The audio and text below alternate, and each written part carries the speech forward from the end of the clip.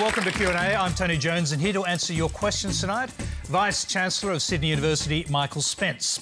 Labor member for Gellibrand in Melbourne, Tim Watts. The Global Head of Diversity at Australian software giant Atlassian, Aubrey Blanche. CEO of the US Studies Centre, Simon Jackman. And West Australian Liberal Senator, Linda Reynolds. Please welcome our panel.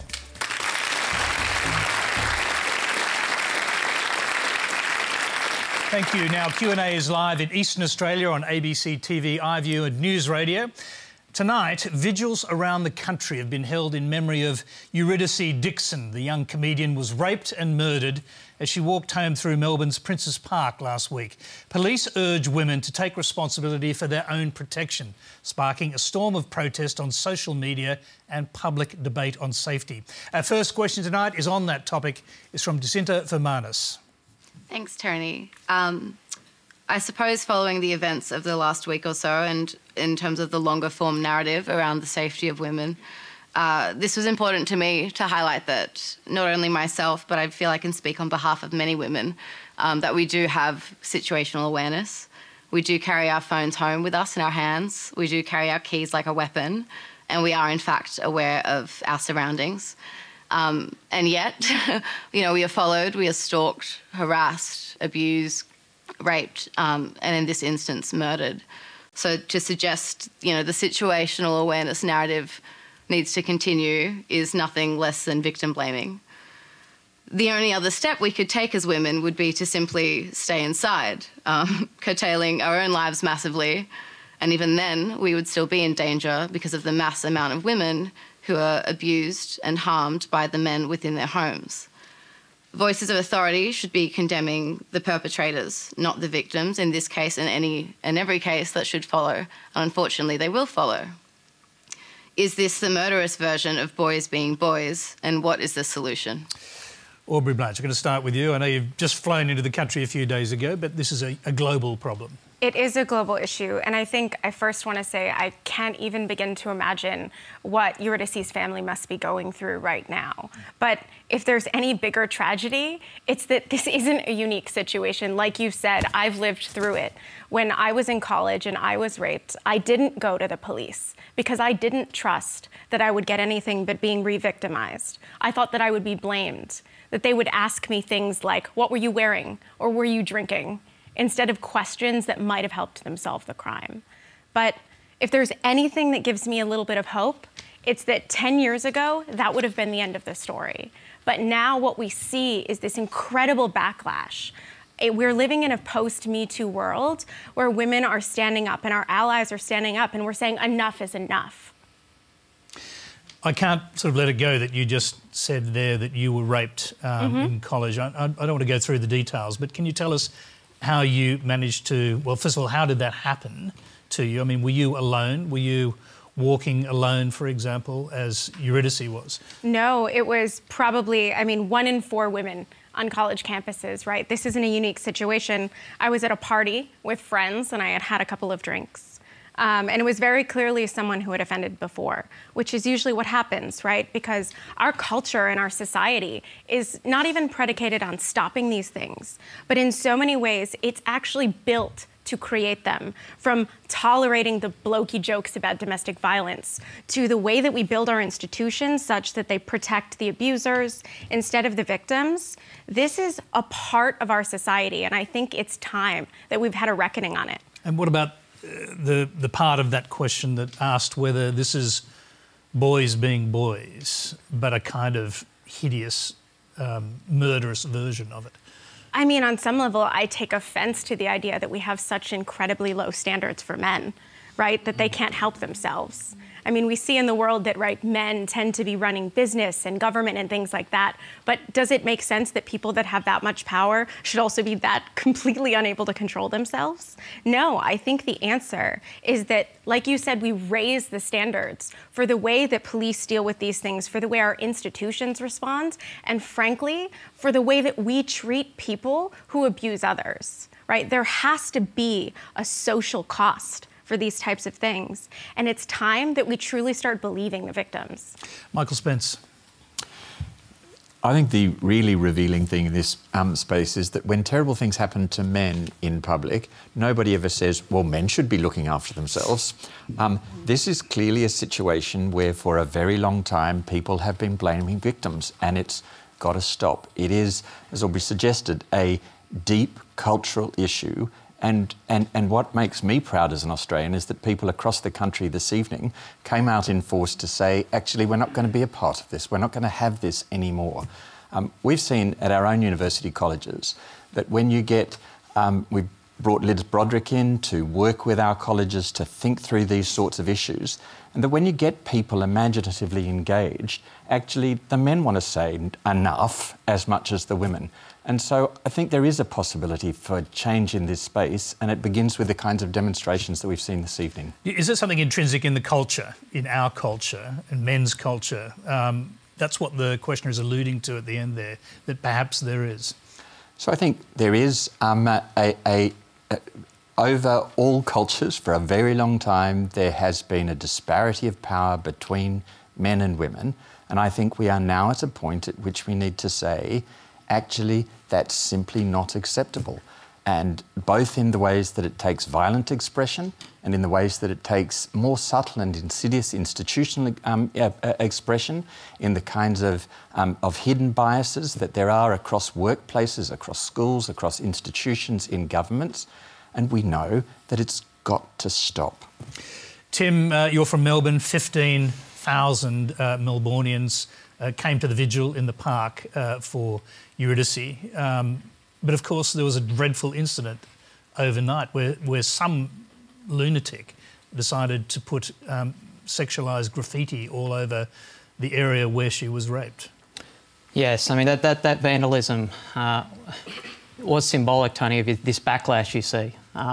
It's extraordinary for me. I've been involved with this issue since I entered Parliament after a particularly horrific murder of a woman in my electorate, not someone who was walking home late at night, someone who was going about their day-to-day business on the main street of my electorate at lunchtime in front of hundreds of people. And you see this instinctive kickback from men, this desire to say, oh, well, not all men. Like, I'm not violent to men, therefore this issue has nothing to do with me. But gender equality is something that has to do with all of us. Yes, all men, no men who are violent towards women. We know this because of the prevalence of it in our society. Yes, all men shape the behaviour of their male peers. And yes, all men can fight those gender stereotypes. I mean, you're talking about Princess Park. The last time I was at Princess Park was for the Western Bulldogs AFLW team winning their first premiership. I was there with my daughter cheering on Ellie Blackburn and Katie Brennan, who didn't play but, you know, was there in spirit. And they're the kinds of transformative moments we need as a society, because that shows everyone the equality of the genders. It transforms football clubs. It shows not only my daughter, who could go there to cheer on her heroes, but my son, who'll grow up in a society never knowing that there was a time when women didn't play footy. That's what we need to be promoting in our society. Linda Reynolds.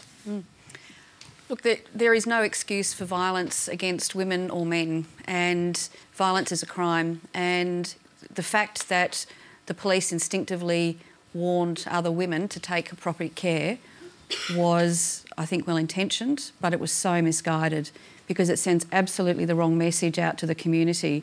It was not her fault, it was the perpetrator's fault. And all Australians have to be safe when we go out into the streets.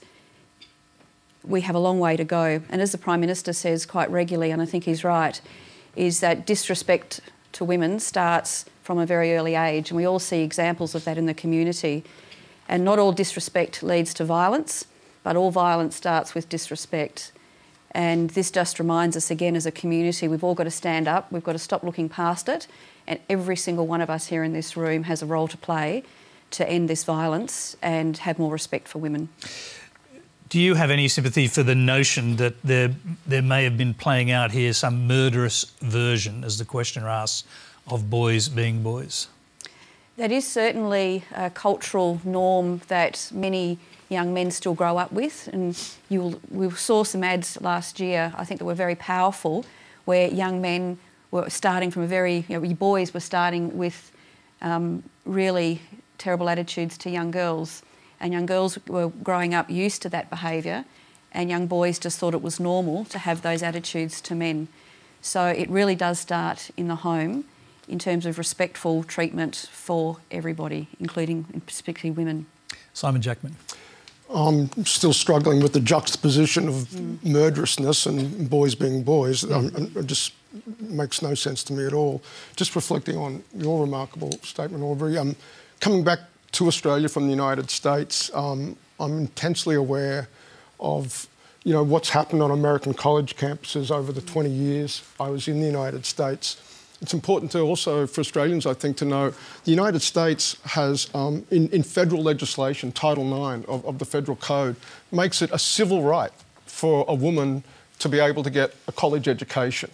And anything that happens on a university campus that gets in the way of that attracts the attention of federal authorities. We're not talking about a police matter necessarily with respect to the criminality, right? But that will escalate immediately to become a civil rights matter at the federal level. And if you want to keep getting federal dollars for your university, you have to comply with that legislation aggressively. You have to demonstrate to the feds in the United States that you've got procedures on the books that take any allegation of sexual assault incredibly seriously. And I can't help but wonder if the Australian Parliament might think about elevating a protection for women in various parts of Australian society, but perhaps university campuses might be a good place to start to that level, a demonstration of how seriously we're taking the issue here in Australia. I want to quickly go back to our question, if I can, and you've listened to that, and look, I get the sense, listening to your question, that you're just simply completely fed up with hearing or reading about stories like this or hearing about them in the community. Absolutely. This is one incident of many that we see time and time again. Myself, as a 20-something-year-old woman, it really did occur to me over the last week that I walk home 10, 15 minutes in a residential area when there's not that many street lights, and I have my keys in my hand and my phone in my hand, as I just mentioned, and that is a reality for everybody. And I do appreciate very much that there is currently a discourse happening around the incident and we're all outraged, and that's awesome and that's really good, but it feels very momentary.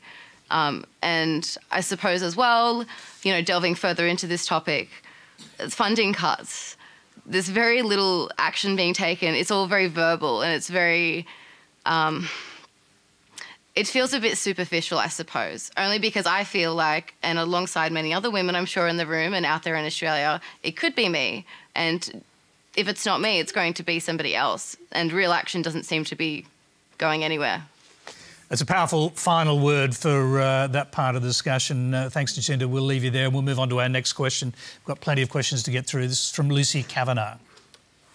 Linda Reynolds. The Liberal Party conference held over the weekend voted to privatise the ABC.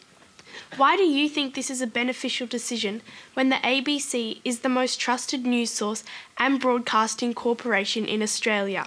If it was privatised, how would you guarantee its independence? Linda. Well, Lucy, thank you for that question. And look, the Prime Minister's made it very clear that the ABC won't be privatised.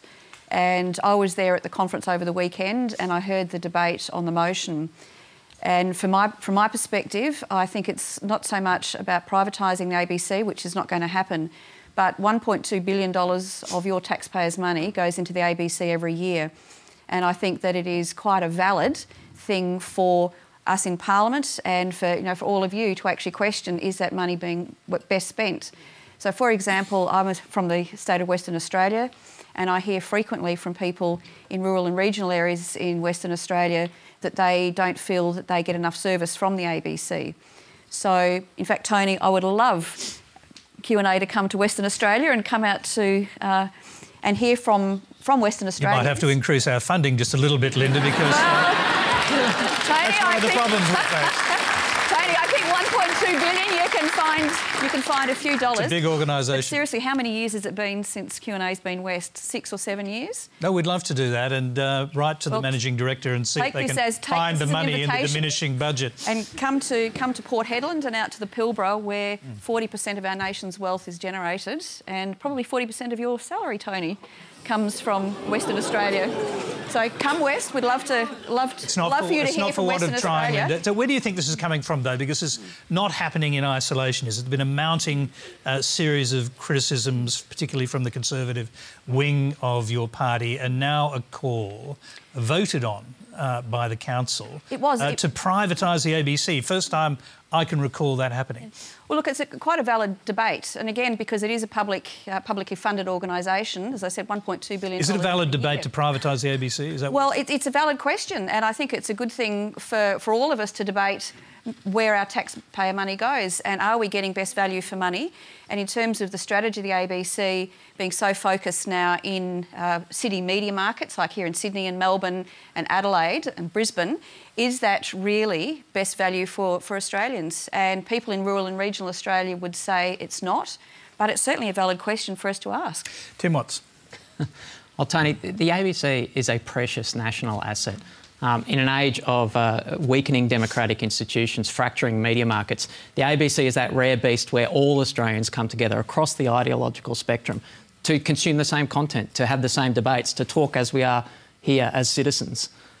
In a context of declining democratic institutions, that is so precious. We should be defending it at every opportunity. Unfortunately, the motion that we saw at the Liberal Party Federal Council on the weekend, it's not an isolated incident. Like 5 Liberal Party senators have spoken in favour of privatising the ABC before. I mean, this sounds insane, right? It sounds like a crazy idea, but this is the mainstream of the modern Liberal Party. There was a time when Conservatives cared about institutions. They cared about, the things that we needed to sustain a democracy. Now, it's just off-the-shelf ideology from America. They know they can't get away with privatising the ABC, Tony. So what they'll do is they'll start slicing the salami. We've already seen, despite the promises of no cuts to the ABC that Tony Abbott made as opposition leader, we've seen 2 rounds of cuts to the funding of the ABC.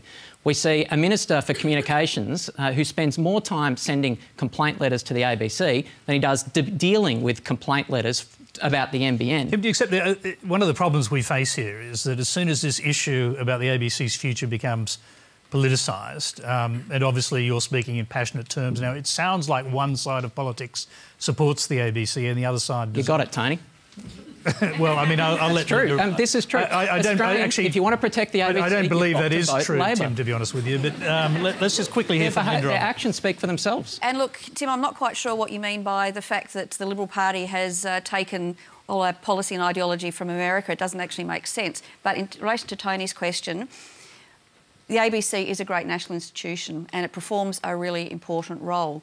But that said, it is still publicly funded. And what we want to do is, like we do with any other organisation that's publicly funded, is keep challenging it to make sure that it is still serving the purposes for which we fund it and for which we require. So just very briefly come back to that point, are you saying it's a legitimate debate? Absolutely. Whether within the government, whether or not the ABC should be privatised? Absolutely. It's not to say the government will do it, and I think the Prime Minister and the Minister for Communications have been very clear that it's not going to happen. But we should never be afraid of debate in this country, whether it's about the ABC and about our other institutions. And this is one of the things I think we're going to talk about further, but we should never be afraid of the debate. And if the answer is, at the end of this debate, that the ABC is fulfilling its mandate and is doing the best it can with the resources that taxpayers give it, fantastic. But just to say that it's a Conservative issue or a Labor Party issue, I think does a severe injustice not only to the ABC but also to all Australians. I think we are absolutely capable of having a mature debate about our public broadcasters. Okay. I'm keen to debate that every day to the next federal election. And isn't debate the point? Isn't the point that in a country particularly of this size, you need a public broadcaster that can balance out the debate, a public broadcaster on which a variety of views are represented in the kind of way they are in the ABC? Michael, I mean, it's not unique to find institutions suffering from threats to their funding and so on. Universities have faced that. You've faced it at your university yourself. I mean, do you see this as part of the politicisation of institutions in Australia? So I think there are interesting choices being made about resources, and I would say that both universities and the ABC are national treasures that need protecting. You know, we are, if you believe this week's rankings, in the top 0.25% of universities in the world. For a country like Australia to have 6, 7, 8 universities of that kind of calibre is really quite extraordinary. and accounts for, in part, the quality of our civic life, that we have institutions like the ABC, institutions like quality educational institutions that can keep our democracy going. And those things need treasuring. Simon Jackman, let me get you to reflect on this as someone who's worked in the United States as well, because they don't have a public broadcaster. At least they don't have a publicly funded one. They have one that works on subscription and donation. The really interesting thing about listening to this debate is reflecting on how the American model of public broadcasting is very bottom-up. PBS tends to be a network of local public television stations. Now, there's good news and bad news in that. It means there's an awful lot of local community input into what makes it to air in that particular market, but you're dependent on the resources of that market and what happens in rural and regional areas in the United States. You know, Boston has a, WGBH, where I lived in the Bay Area, KQED, fantastic public broadcasters. But what happens once you get outside the big metro areas of the United States, where there are deep-pocketed philanthropists willing to fund public broadcasting? And so that would be my concern. It works on a seasonal basis. They set aside a week for raising funds, and they don't do anything else much except for basically asking the public to donate. So you get these whole weeks each season. Yes, at least twice a year. Yeah, they interrupt program. They're rattling the can to stay on the air. Can you imagine the ABC doing that, Linda? No, I can't, but it's an interesting question. But don't forget, Tony, we've also got community radio and community TV here in Australia that are partially government-funded but also self-funded, and they also provide a really important community voice right across this country. So I should give a shout-out to our wonderful community radio and TV stations across the nation, because they do sometimes get forgotten in the debate. And the question for Simon is, would the quality of American public debate be better if there were a publicly funded broadcast? I'm actually just going to ask Aubrey that. What do you think? I mean, it's hard to judge, obviously, but do you think that the media landscape in America, that politics will be different if there was a public broadcaster? I think that's something that would... The obvious answer is yes, right? We've seen the fracturing of American media, and especially on the more conservative side of politics, right? We've seen a general distrust of, right, the MSM, the mainstream media, to the point that you see such polarization that we're basically living in two different worlds on the other sides of the aisle, right? I think there was a great piece, it was like red timeline, blue timeline on Facebook, and just trying to imagine if you hold a different set of political opinions, all of the information you get either comes from a different filter or is just utterly and completely different. And so that, coupled with the fact that the kinds of American institutions that used to allow people to mix across political lines, things like unions and bowling clubs, they really just have declined, right? Union membership is at, I think, an all-time low. And so what we're seeing is people who simply have no experience interacting with people from the other side of the aisle, which the fact is, in order to find a middle ground, we have to see people as people first. And we don't, as Americans, have a lot of opportunities to do that, right? It's so easy to otherize people that we disagree with, which means that we can't find those points of compromise. Yes, imagine Q&A in America. But we'll just leave that. We'll leave that imagining to move on to another topic. We've got a lot of things to talk about. This is one of the biggest stories of the week. The next question is from David Walton. Thank you, Tony. US President Trump, who has limited experience in Asia and no background in armed forces, stated at the recent summit press conference in Singapore that he would, at one, be looking at removing US troops from the Korean Peninsula when possible, and two, intended to end provocative war games in South Korea. This has sent shockwaves throughout the region, and in particular South Korea and Japan. Despite reassurances from Secretary of State Pompeo, members of the State Department and Pentagon, the inference is clear. Allies must build up their own defence capabilities in a period of growing Chinese ascendancy and face the possibility of the US eventually withdrawing from the region.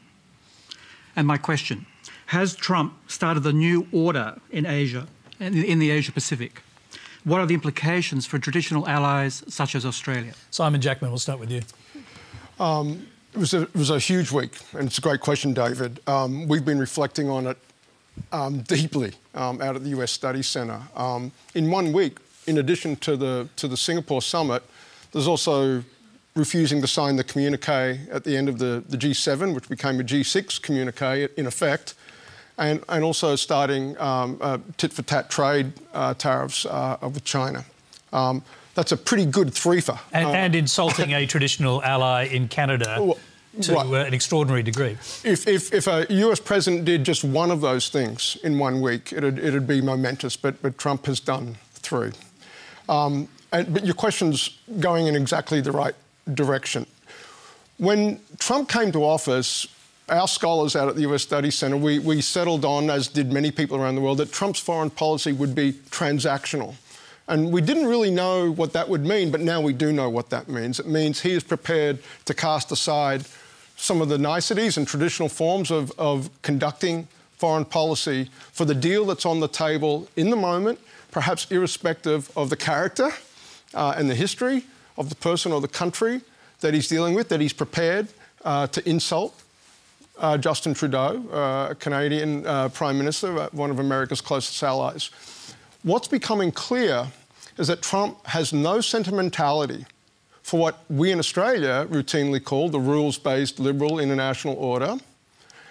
He will do what feels right in the moment as well. There's this incredible, trying to make sense of this is hard, because you've also got to understand he is winging it a lot of the time, right? And isn't tethered in that moment of policy improvisation by that strong commitment to those foundational norms of how American foreign policy and indeed how the US alliance system... But it does raise a question as to whether those norms were, in a way, making it more difficult to achieve peace with an enemy.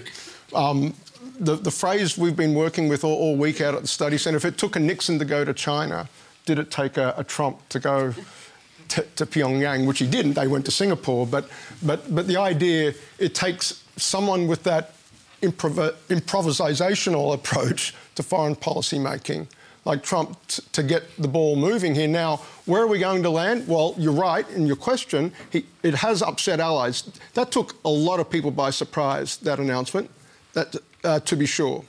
It also can't help but validate the strategy that the North Koreans pursued, and that is, if you acquire nuclear weapons, ultimately you're going to end up sitting across the table from the President of the United States with a negotiation about sanctions coming off and a normalisation of relations in return for what?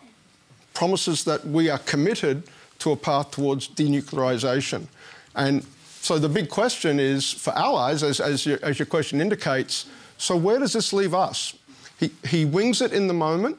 He seems to have no built-in, he's not sort of underpinned by this strong commitment to the rules-based international order. And so for Australia, that's the game, right? We are a middle power. Why do Australian foreign policy leaders, Penny Wong, Julie Bishop, why do we constantly talk about the rules-based international order? Because that is big countries behaving themselves of their own accord, binding their hands. Australia does well in that environment. How will Australia fare in a world where big players are doing deals with one another? The alliance system has less relevance in contemporary foreign policy. Where does Australia come out at the end of that? Where does Japan come out? I'm just going to interrupt you there because we've got another question on this. There's someone with a hand up there. Keep your hand up because I'm just going to go to our next questioner first on this topic, but stay with us. And we'll go to our next question. It's from Alex Lee, and we'll hear from the other panellists. Alex, go ahead. Hi. As a Korean Australian, it was a mind-blowing experience to see two leaders from the US and North Korea got together and do the handshake for the peace. And in my opinion, it was a great start for two countries who have been enemy to each other for last 70 years. However, many foreign analysts and the media seem very skeptical of North Korea's summit's results because of its lack of details. Do you think this is a fair call? I'm going to come back to you in a minute, Simon. Sure. I'm going to hear from the other panellists on this. And Michael, let's start with you. So my wife is Korean, and we have my parents-in-law live with us, and we have the Korean news on more or less constantly. And I don't know whether or not you watch it, but I don't think commentators in Korea can make any more sense of this than they can here.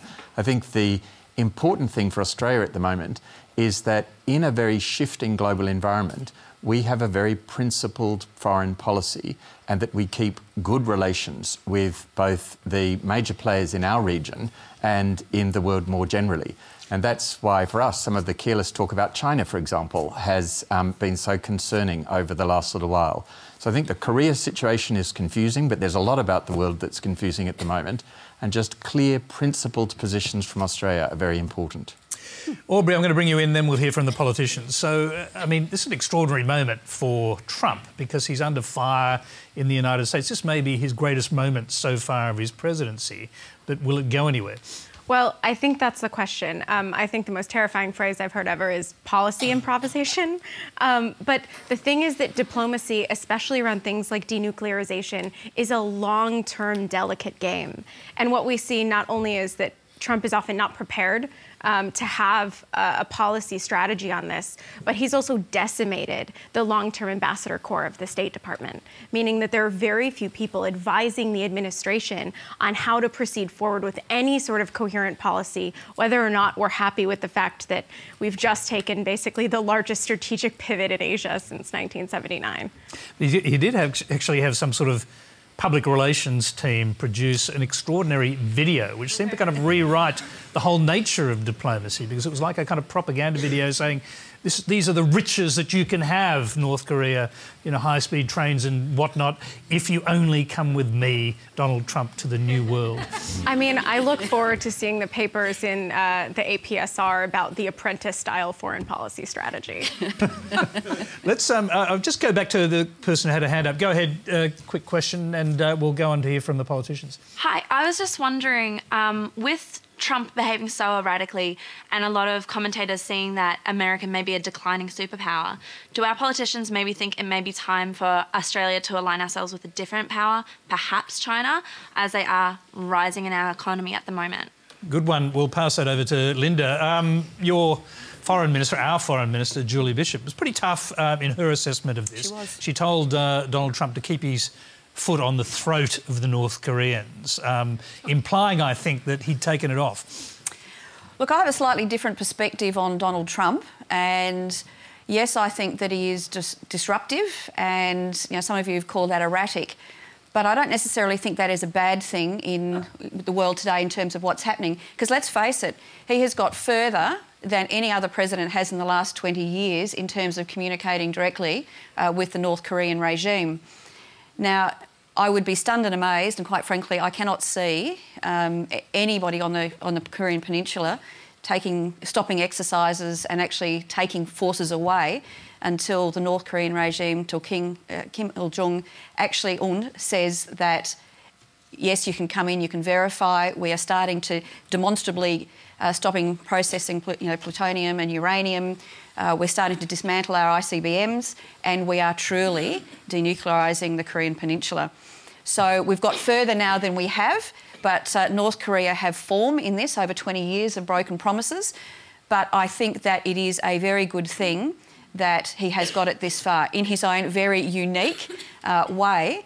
But in terms of what it means for Australia, I actually think it's not necessarily a bad thing for Australia, and we are very respected because we are party to the armistice on the Korean Peninsula, and it could be a good thing for us and in terms of getting involved. And if it's successful, all the better. But I think Julie Bishop is right to be quite cynical and cautious until we see action from North Korea. And just to answer that question there, you don't think that Australia should be looking for a new ally? Absolutely not. Absolutely not. Tim Watts. Look, I agree with Linda, Tony, that you'd want to see some real action before the West took responding action. So you want to see complete, verifiable, irreversible denuclearisation before we take any irreversible steps. Now, military exercises, they have been suspended in the past in response to the 94 agreements. So that's something I'm relatively relaxed about if it's in exchange for for action. I think there is a broader point that needs to be made here, though, and that's that, you know, Trump attracts a lot of attention and people get very worked up.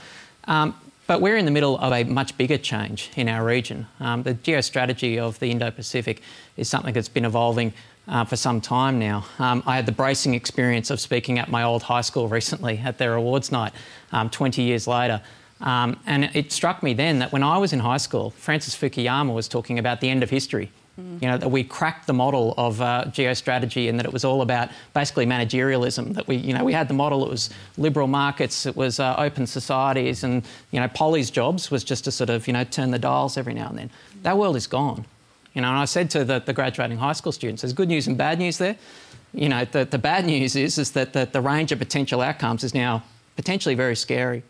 You know, the world that Australia is in from a strategic perspective is much scarier than it was in the past. But also, on the good news front, is that we can shape those outcomes ourselves. Now, that is a challenge for Australia. I don't think we're meeting that challenge yet about making our own way in the Indo-Pacific. I mean, I look at the fact that today, fewer Australians are learning Bahasa Indonesia than when Gough Whitlam was Prime Minister. There are 10 million more Australians than when Gough Whitlam was Prime Minister. But our immediate neighbour to the north, a country that will be one of the 4 largest countries in the world, a significant strategic power, we're less interested in it today in a time of danger and change than we were 40 years ago. That's crazy. We need to get match fit. We need to get in the game. Simon, I'll come back to you, Linda, but I did promise to come back to Simon because I cut him off to go to one of those other questions. And, of course, our South Korean Australian questioner there basically said that, you know, there's a tremendous amount of promise out of this. I mean, do the Allies just have to suck it up and wait and see? Well, yes, the Allies do have to suck it up and wait and see. We want to see those signs that Tim was talking about, that there'll be some verification, and that Trump's commitment about stopping exercises, we're getting something for that. I don't want to take away from the silver lining here that it was historic that these 2 men met, but it came at the end of a campaign of maximum pressure, it was called, right? And we had China helping as well. Right? And now that, have we backed off too soon? Number one. And number two, I think we also have to celebrate the fact that it's much harder to launch missiles against someone that you've just met. And that, for now at least, that talk of fire and fury from last year, we're not there right now. That's a fact. And that's got to be a good thing. Where we end up on this one, though, a lot of work to do. And potentially a lot of downside at a systemic level as well, that a country like Australia needs to be very mindful of. Linda, I'll just give you the final word on this. Brief one if you can. Pick up that point about whether we should abandon our traditional allies. And I think now is the worst time to move away from our Liberal Democratic allies. We have fought with them for over 100 years. They are our friends in the United States, the Great Britain, New Zealand and Canada. They are the people that we have most in common with, and they are the ones that we trust. They trust us to protect them, and we trust them as well. And I don't think we should ever, despite, you know, difficulties we have from time to time. But Tim is right. We've got our old traditional allies who we trust, but we've also got a lot of democracies in our region, Indonesia, Japan, and our wonderful friends in Korea. So we've got old friends and we've got new friends, and I think we need to embrace them more than we ever have. Now, remember, if you hear any doubtful claims on Q&A, let us know on Twitter, and keep an eye on the RMIT ABC Fact Check and the Conversation website for the results. The next question, very different subject, from Lily Campbell. Hi, my name's Lily. I'm part of Disarm UCID and I'm a member of Socialist Alternative. The multi-billion-dollar Ramsay Centre for Western Civilization is offering millions to Sydney University to offer a Bachelor of Western Civilization. In the words of Ramsay Centre board director and infamous racist Tony Abbott, the proposed course is not merely about Western civilization, it's in favour of it. The centre has been heavily criticised by Sydney University academics who have described the centre as purely European supremacy and see the centre as a major threat to academic freedom. I don't think that universities should be propaganda machines that are available for purchase by the highest bidder. I think it's pretty clear to anyone paying attention that the Ramsay Centre billionaires seek to whitewash colonialism and promote racism and war. It's Western civilization, after all, that has killed over 1 million people in Iraq. So my question is to Michael Spence. Will you be following ANU in turning down the Ramsay Centre offer? And just before we go anywhere, Lily, you went off-piece from your questions you proposed to us by suggesting that Tony Abbott was a quote-unquote infamous racist. We'll simply say we don't believe that to be the case and there is no evidence of it. And we'll move on to the question. Please, Michael Thwaites. So I think it's important to talk about where we are with the Ramsay Centre.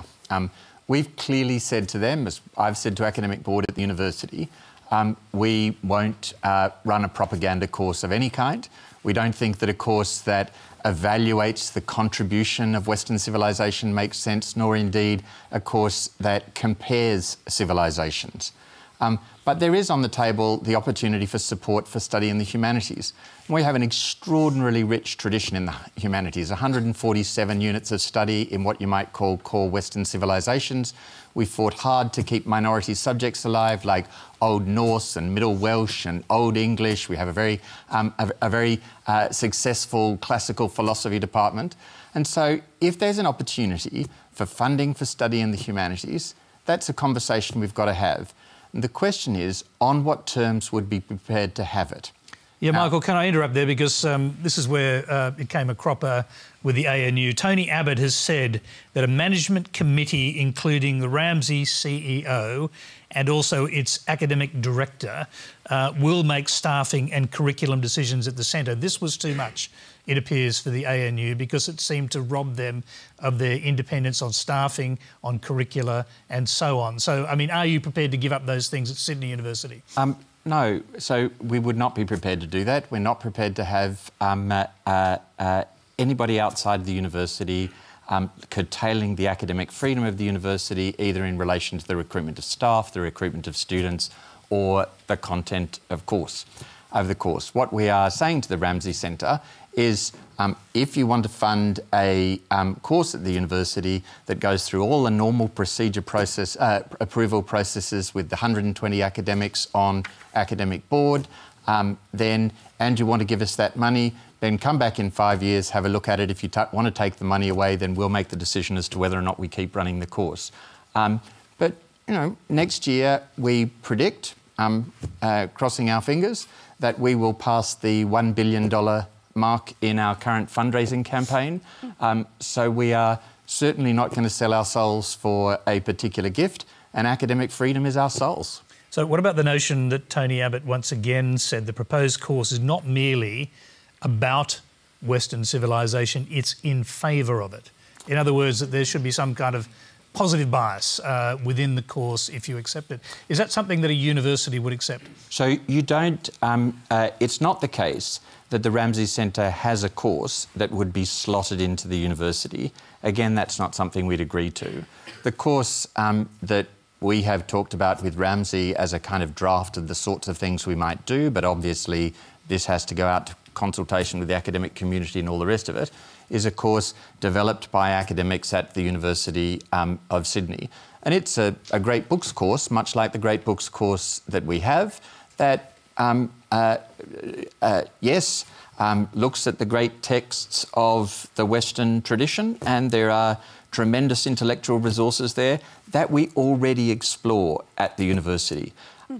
None of that is particularly controversial. So, and if they pay you money to do it, that's all the well, as far as you're concerned. Is that what you're saying? No. What I'm saying is we're about to hit the $1 billion mark in our fundraising campaign. Okay. We are used to working with all sorts of philanthropists. Okay, so there's small throughout it, we bickies, protect academic freedom. Let's move on to hear... John Howard and Tony Abbott and this board that's filled with racists and right-wing propagandists. Like, clearly they have an extra bias, and that's definitely going to have an impact on what's taught at the university. OK, once again, I'm going to interrupt you because you are claiming people are racists. It's defamatory. We're not going to allow it. So let's move on. Simon. I started my academic career at the University of Chicago, where great books is compulsory, including for the faculty. I taught statistics in the morning and taught liberalism and its critics in the afternoon, and it was the best 2 years of my education, my first 2 years as a professor at the University of Chicago. That commitment to teaching the Enlightenment and critics of the Enlightenment is what makes the University of Chicago one of the world's great universities. It is a place where arguments are happening. It is hand-to-hand intellectual combat. Bring your A game to campus every day. If there's some money out there that can help transform Australian universities to make them intellectually intense places where this great debate that's been going on for centuries in the Western tradition, if we can institutionalise that or put it on a firmer financial foundation, then please can we find a way to do it. Australia is asking itself some really big questions. An obvious question, though, about that. Is it a debate if you approach it uncritically? Because there seemed to be a suggestion from Tony Abbott, this is in favour of Western civilisation. Does that mean, and it's hard to really judge what that means, but some suggest that it means you're not going to look at, or critically at Western civilisation? I think part of the Western Enlightenment tradition is how to be critical. Critical in the modern sense of it, how to be scientific in the modern sense of that term, how to bring reason to bear and to mount arguments that advance the course of human dignity. That's not a left-wing thing or a right-wing thing. That's a human thing. The Enlightenment is one of the great accomplishments of the species, and we ought to be throwing our arms around it. And if people want to put that on a firmer financial foundation and an Australian university, please can we find a way to make that happen? We've got to get across the line on questions of autonomy and academic freedom and integrity. But this is a great opportunity. I hope that someone out there, the Ramsay board and Michael, I hope it comes to the University of Sydney.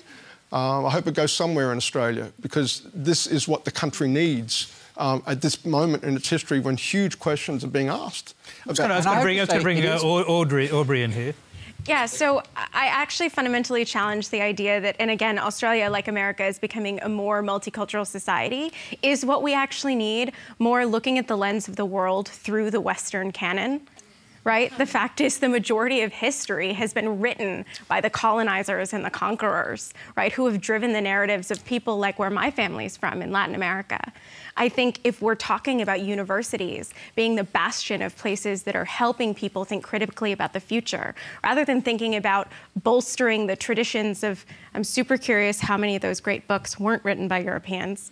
And, right? And it's why wouldn't we be investing in creating decolonialist narratives that are sharing the types of narratives and stories and histories that we haven't seen? Because we're living in a globalized world where everyone is more interconnected. And I think especially for folks who are steeped in the Western tradition, what they need is actually narratives outside of that. OK, Michael, the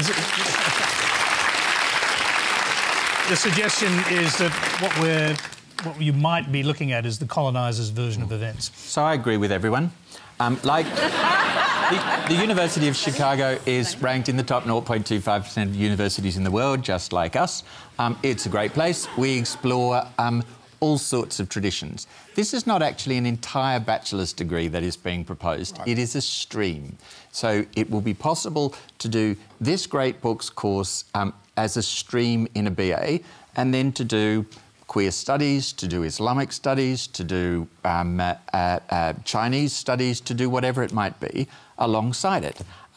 These are interesting intellectual resources with which we grapple every day of the week in the university, and it's possible that there might be a bit of cash to support that work. That's no bad thing, and we've at least got to have a look at it, subject to the normal processes for approving academic courses at the university, which involve 120 of our academic staff and some students, and also subject to the absolute 100% preservation of our academic autonomy as an institution. Another question on this, and I'll bring in the politicians to answer this. It's from Jack Aberdeen. Good evening. Dr. Spence, I'm a first-year student at the University of Sydney, and I'm already getting involved in student politics, as you do.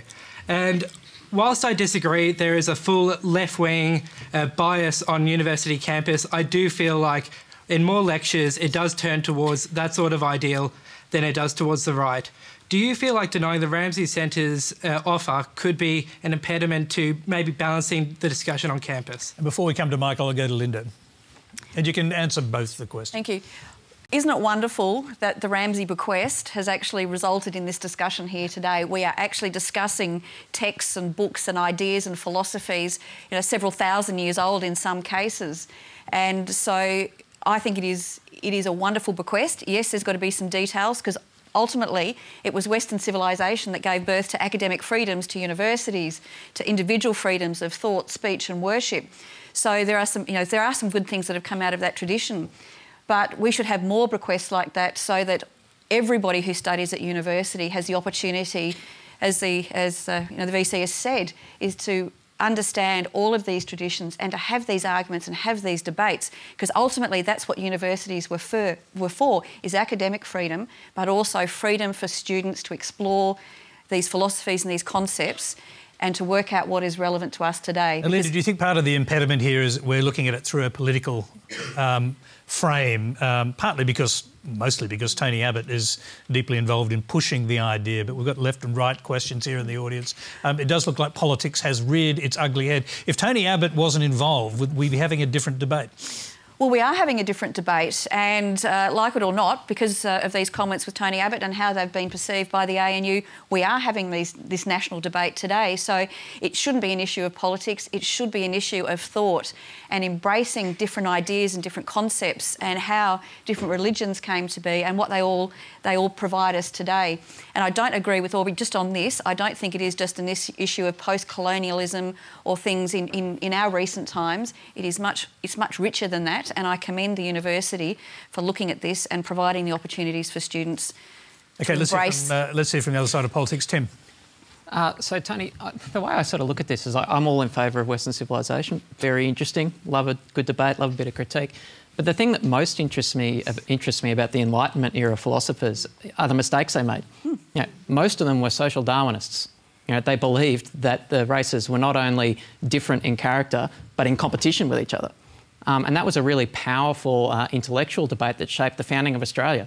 There was a reason why the White Australia policy, the Immigration Restriction Act, was the first Act of Parliament passed by the Federation Parliament. That thinking fed directly into the founding of our nation and our sovereign birth. That's something we can learn from today. Like, why did these philosophers who had these fantastic ideas, who had these great ideals, get it so wrong? In a multicultural society that we live in today, that's something we can all learn from. Now, we only learn from it, though, if we're allowed to engage in critical inquiry about these philosophers. If this is a cheerleading course, they can go and do it at the IPA, frankly. They're barking at the wrong institution. All right, but if it's critical debate, I'm all for it. Let's let Michael respond to that and to the question that was asked directly to you. Go ahead. So I think you have to be careful about how you choose your units of study. There is almost no political opinion that is not in some way represented at the University of Sydney. There is almost nothing that we do not study, all with the same spirit of critical inquiry. And so it is inconceivable that we would run a propaganda course. Any course in Western civilization is going to have to ask questions about what does it mean to talk about the West? What does it mean to talk about civilization? How of these texts that are being dealt with, what have been their social implications? What were the contexts of their production? And these are inevitably going to be difficult, challenging, extending conversations of exactly the kind that should go on in a university. We don't do propaganda, we're not going to do propaganda, but if there's money on the table to support some of our work in the humanities that is just so rich, then we would be extremely foolish not to be talking to Ramsay about it. We'll leave the subject there and move on to another question. Ruby Zupp. Hi, Ruby. Thank you. Atlassian is Australia's top tech company. However, only 26.9% of workers there are female. What is the diversity team at Atlassian doing to increase female workers in the tech industry? And what can our generation do to ensure diversity in all workplaces? Aubrey, one for you. That's a great point, and the fact is it's not good enough. So if you look back a year from when that statistic is current as of August 2017. The year before that, that percentage was actually 25%. So you'll see that the gains year over year are pretty big, and we'll be releasing a new report later this year. But the fact is, we're doing a whole heap of things because this is a complicated systemic problem. So we've raised our hiring standards. It turns out you hire more women when you raise your standards. Contrary to some of the myths. But we've also invested... How does that work? Yes, just out of interest. Absolutely, right. So there's this myth in the tech industry that the tech industry is a meritocracy, but actually all the research says that that's not true. Research says that when you believe that you're working in a meritocracy, you actually are more likely to be biased and discriminatory. So the way that we've increased the number of women and other minorities at Atlassian, right? Diversity is not just about gender. We've instituted objective hiring criteria. We've gotten rid of this concept called culture fit, which is really just an intractable morass of unconscious bias. And we've also, frankly, tried to change our culture in a way that's more supportive of a wide variety of people coming to work and being successful. Do you have, in doing that, do you have to change the entire culture of the tech industry because it's male-dominated? Look at Silicon Valley.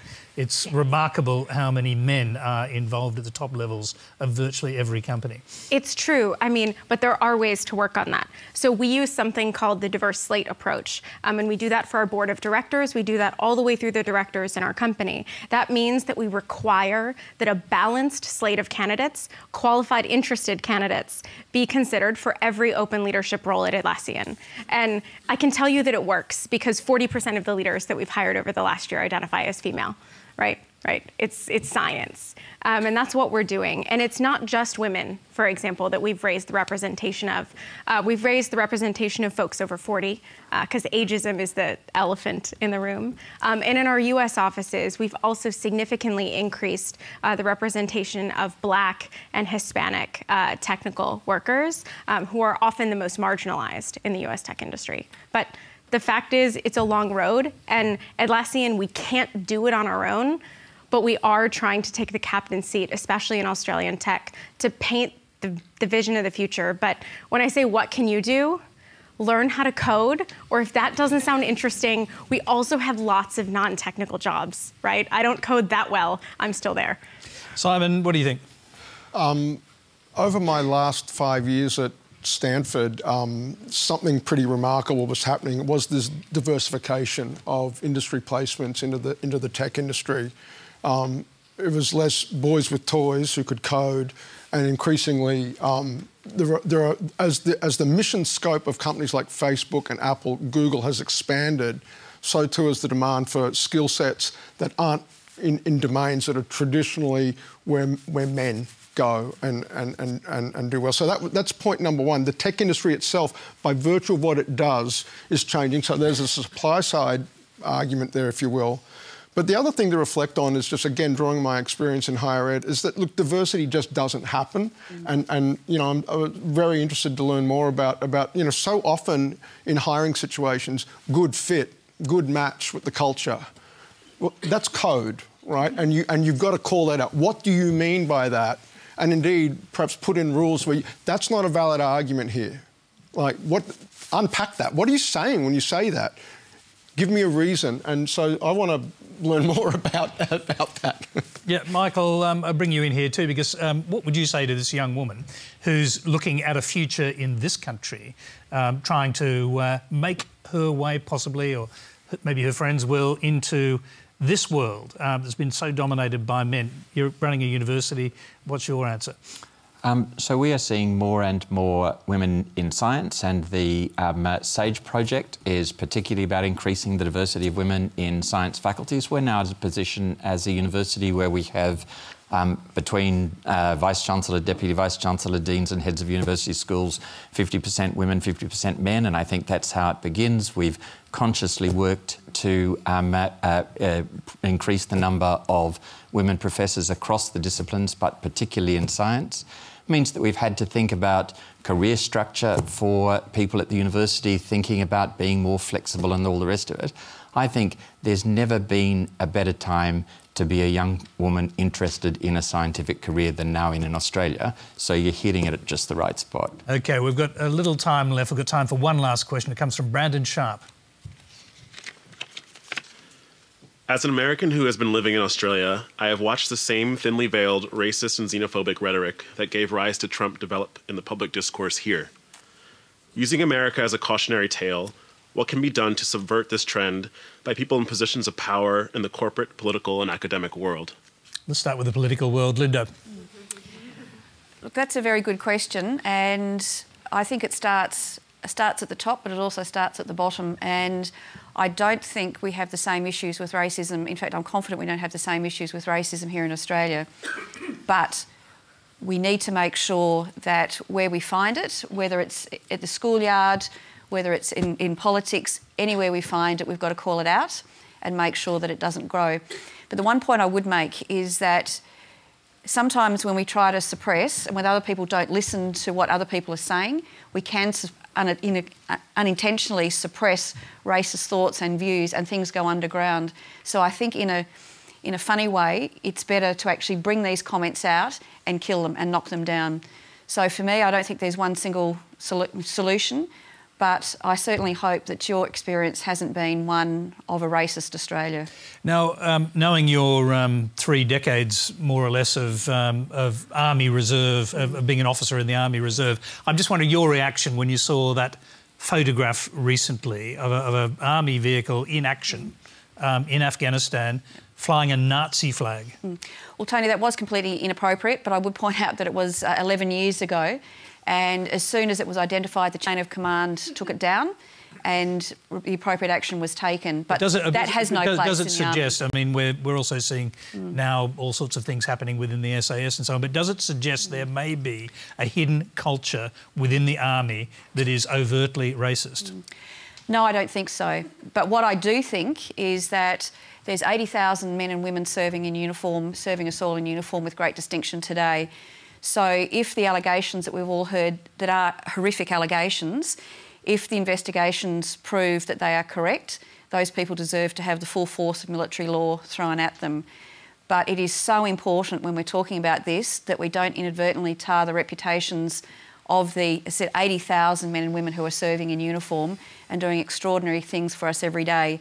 And I know from my experience that the vast majority do not share those thoughts and certainly have a culture of service and a dedication to Australia that has no place for that sort of behaviour. OK, and Tim, I'll bring you in. And the broader question there, in fact, the question was using America as a cautionary tale, what can be done to subvert the trend towards racism?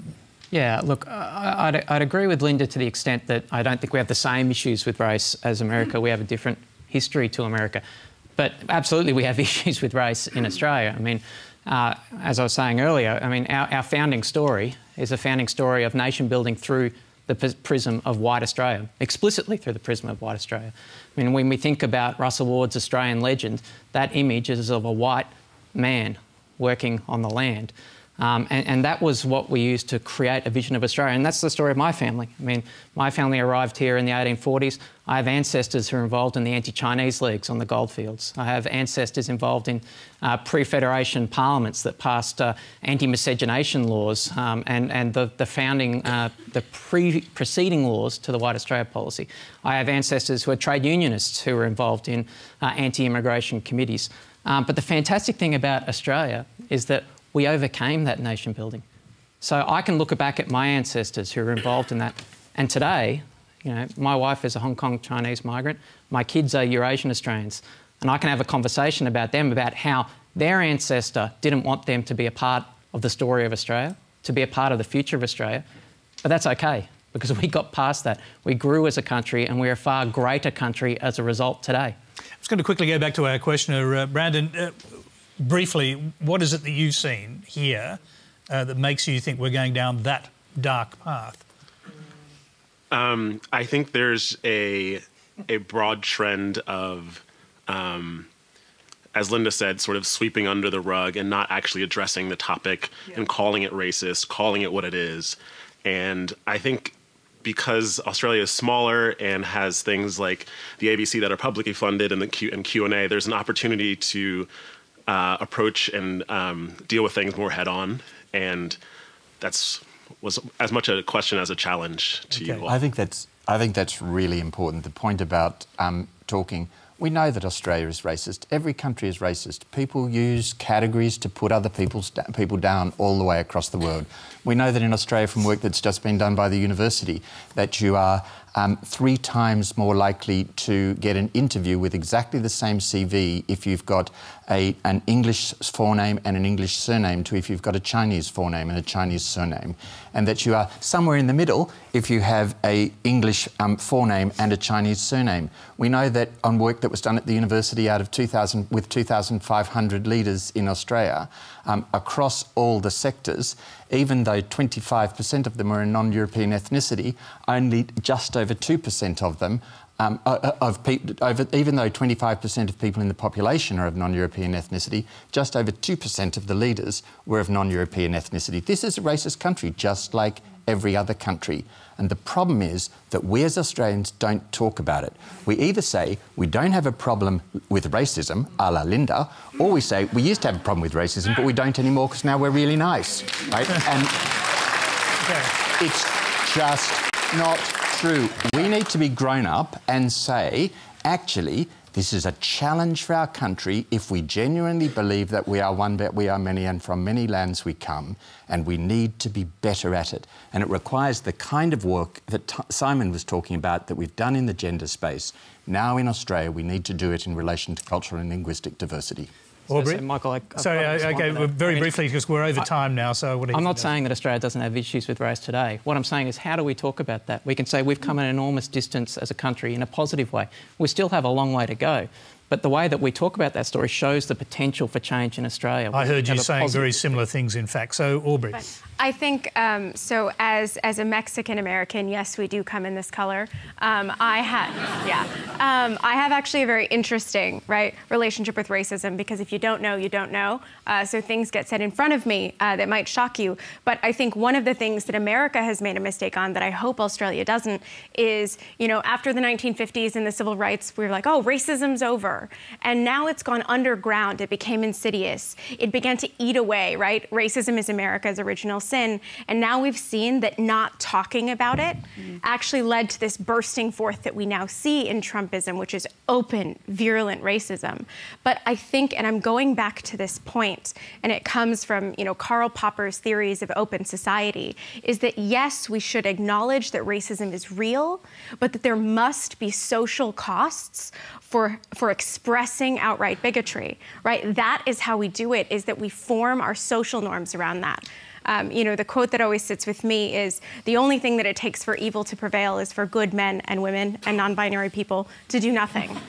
And so we have to be willing to stand up and define what are the norms in our society, and that means acknowledging what's wrong with it. Simon, I'm sorry, but we're going to have to leave it there. We're out of time. That's all we have time for tonight. Please thank our panel, Michael Spence, Tim Watts, Aubrey Blanche, Simon Jackman and Linda Reynolds.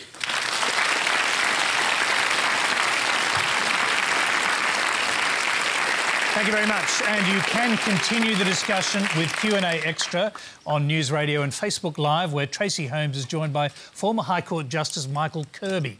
Now, next Monday night, something completely different, a Q&A special with a focus on disability. The NDIS has been a major game changer, but there are some teething problems. Not everyone is benefiting. Joining our panel, wheelchair tennis and basketball champion and broadcaster Dylan Olcott. Disability advocate and actress with dwarfism, Kirina Stammel, former Disability Discrimination Commissioner Graham Innes, founding father of the NDIS, now director of the Melbourne Disability Institute, Bruce Bonahady, and parent and carer Katia Malakias. Until next Monday, good night.